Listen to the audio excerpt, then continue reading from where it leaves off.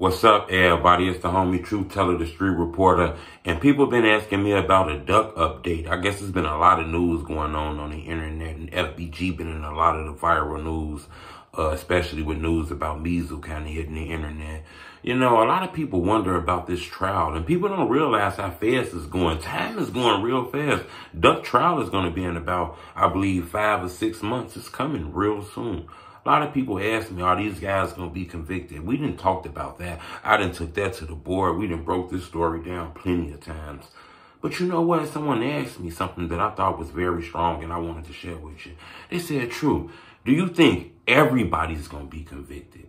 You know, that's very, very, very strong when I thought about that. Me personally, I'm not sure if they're going to run this case together. These guys going to get a separate trial, but I'm under the impression this case is going to be ran together with all these guys together. You know, I think it's a lot of evidence. You got to remember, this the feds. When the feds get involved, it's almost like a tap out card. It's almost like they choking you and you got to tap out.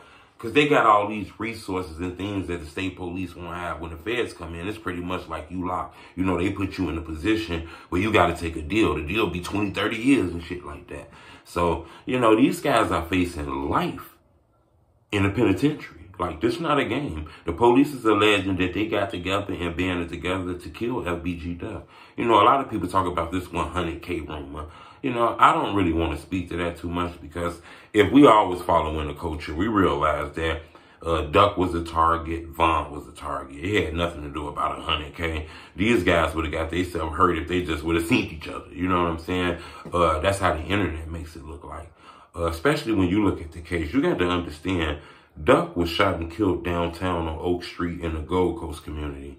It was a car that was towed the next day. The next day, they towed the car in Berwyn that they say was connected to Duck death. So they was right on Duck case from the beginning of it.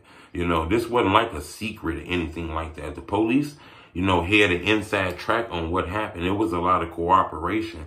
They got surveillance tapes, which clearly mean that the security in Oblock was cooperating with the police.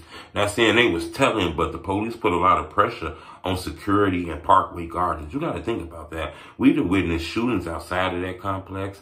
We done witnessed killings inside of it. So now, with them alleging that it was a conspiracy that started from inside that place, I'm pretty sure that the feds and the police put a lot of pressure on the security that were working in there. I wouldn't be surprised if the informant came from, you know, ex-security that used to work in there. I don't believe nobody now. I believe this is a whole new security, if you ask me. All the events that led up, I would believe that this is a whole new set, you know. But I believe a lot of the security in the past were maybe contacted by the feds or maybe just somebody on the outside, not to just put it on nobody. True, not putting that on nobody, but I don't think it was nobody on the inside that was an informant to say anything like that, because I believe Duck and Vaughn beef was way bigger than just 100,000 on somebody's head. If you follow the culture, it's been murders and, you know, beef and shit between these communities a long time ago, way before anybody got super, super rich. So that's why I say I believe a lot of that informant shit come from outside people, in my opinion. But, you know, all these guys are being accused of the murder of FBGDuck. The feds claim it was 4 shooters, which means it was a getaway driver, and maybe in the other car, the driver got out and shot 2. The feds claim 2 people shot at Duck, 2 people shot at Duck's girlfriend. That's what's inside the paperwork. That's what we read. That document is out. One thing I can tell you is that from the paperwork, it's 5 people arrested. So there was just 1 getaway driver who didn't shoot. You know, maybe that person might be offered a deal. I'm not sure exactly who that person is. You know, everybody involved in the commission of a murder, what they're alleging. But I believe if there's anyone that can work out a deal, it'll probably be that person right there. We done heard Muwap say he ain't hanging with motherfuckers when he come home. That's what's going around the internet, him saying something like that. All kind of shit. I had an opportunity to speak with C. Murder in an interview with Big Wani. Big Wani's actually locked up right now. I had a chance to talk to C. Murder while he was locked up, and seemed like his spirits were okay, even though he's facing a long time, you know. But that's all I can tell you. One thing I can say is in this era with no rumors of telling on each other. We ain't really hearing no rumors that they snitching on each other and shit like that. So it seems like they staying solid. They banding together.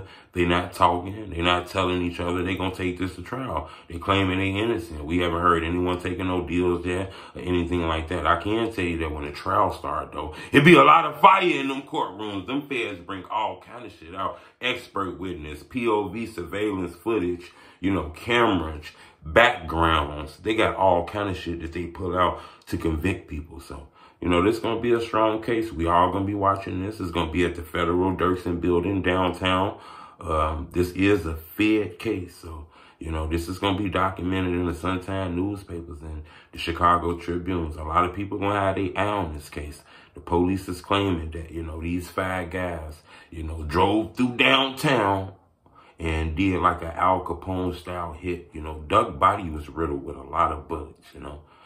In my opinion, I believe he'll be big as life right now in the rap game because this how big he got strictly by himself. He wasn't a World Star dude. We didn't really see World Star posting him. We didn't see the Shade Room, Hollywood Unlock and shit like that posting him. You know, he did that shit strictly him dependent. Not independent, him dependent. He did that shit himself. You know, so I think he's a legend in this shit. But, you know, a lot of people ask me about those guys.